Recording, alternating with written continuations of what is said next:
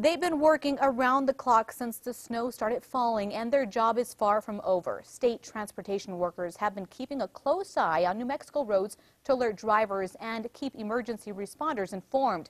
A crew has been working 24 hours a day since Friday, monitoring almost 70 cameras situated across the state.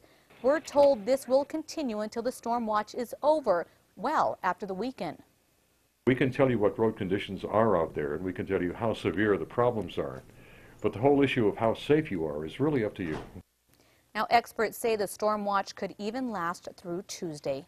Driving conditions are still treacherous across New Mexico. Now, for the very latest, you can check out the state's road conditions hotline by dialing 511. You can find a link to the state's road conditions website on our website, krqe.com. Residents of